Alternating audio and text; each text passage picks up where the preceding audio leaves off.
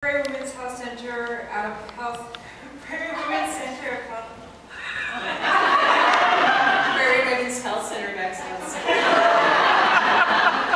Those Anne. Good evening, everybody. Thank you so much for coming. My name is Roberta Stout.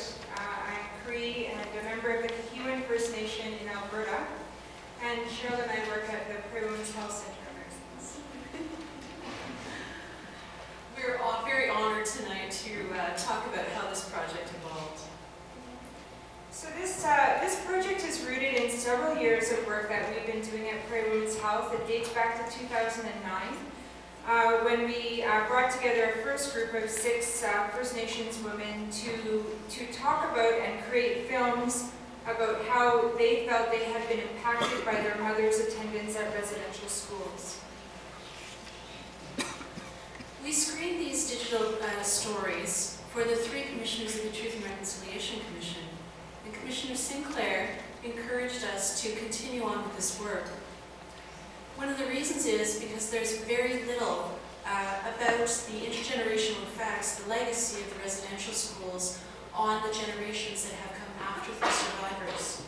And another reason is because Canadians really need to understand that the legacy of the residential schools did not end when the last school closed.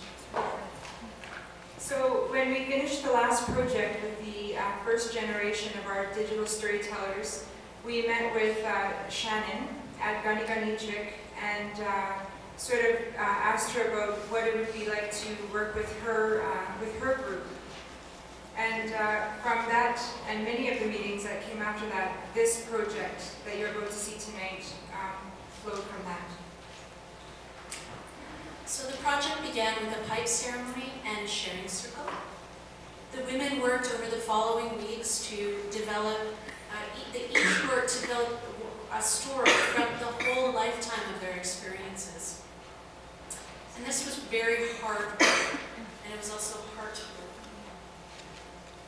So for a 3-month period, the women would gather once a week, and they learned video software so that they could create their own videos.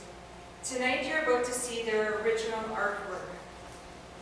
This project was an emotional journey for all of us. It's a journey of remembering, of seeing that we're not alone, of connecting with each other, and in the process, reconnecting with ourselves.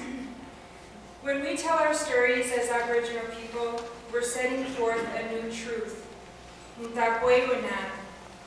We are truth-telling. We would like to graciously acknowledge the Truth and Reconciliation Commission for funding this, as well as Gunnigunnichik for partnering with us. And we'd also very much like to thank our advisory committee, many of which are here tonight. Wendy McNabb, Lorena Fontaine, Lisa Forbes, Lisa Murdoch, and Claudette Michelle. Now we'll turn this back over to Wendy to introduce the filmmakers.